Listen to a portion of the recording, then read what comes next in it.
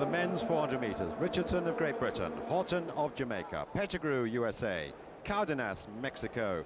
The great Michael Johnson going in lane 5. That's Cardenas, who smashed the Mexican record with 44.37 in his semi-final. Michael Johnson, so impressive in his semi-final, 43.92, easing up.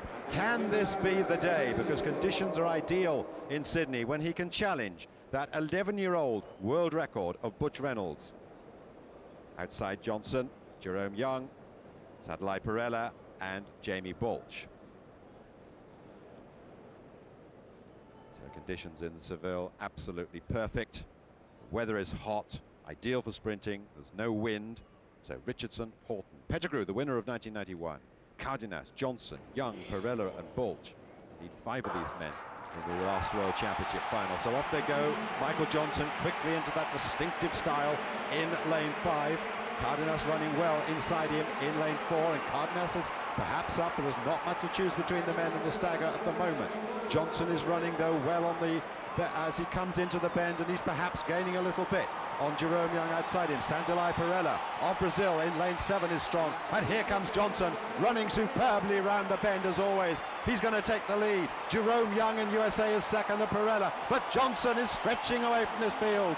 Michael Johnson with Jerome Young in second place, all the runners close up behind him, but Michael Johnson is going away from this field he goes, and he wins it. Perella comes through for second, Cardenas is third as Jerome Young ties up, and he's done it. He's got that world record.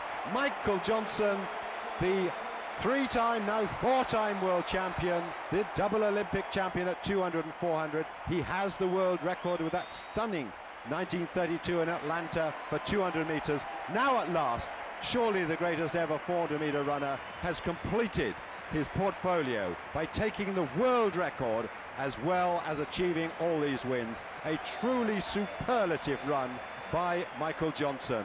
And I know this whole crowd is absolutely on their feet. It's above. He won by such a huge margin from the rest of the cream of the world. And now at last he's got the world record as well. Steve, that was wonderful. Well, I think you can see the joy in Michael Johnson's face. This world record has eluded him far too long.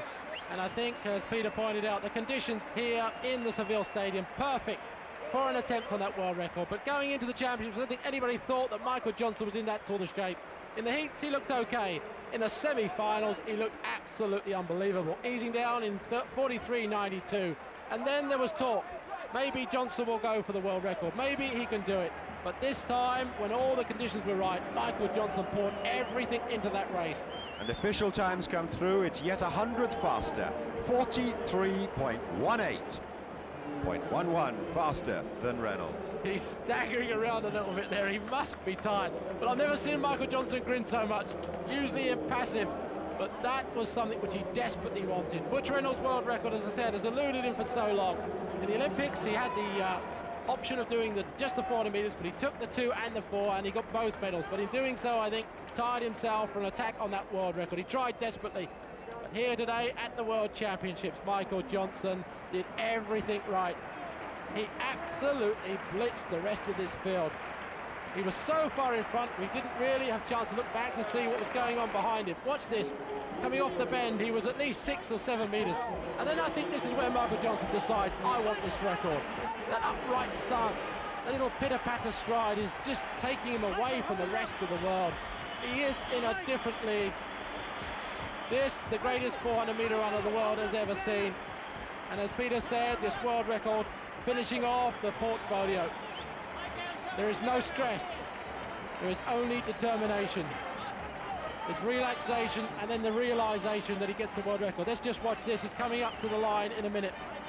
He's working all the way. He's not easing down. And let's just watch him look across and just take a glimpse of that time. There it is. There's the glance. And what's the reaction?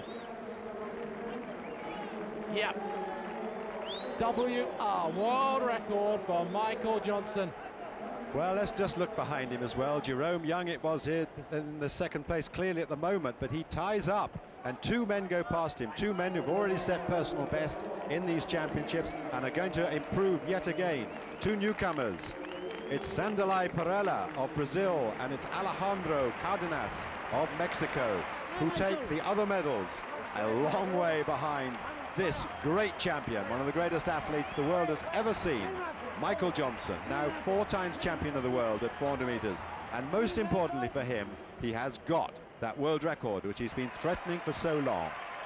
Young was 4th, Pettigrew, Richardson, Horton and Bolt completing a classic race.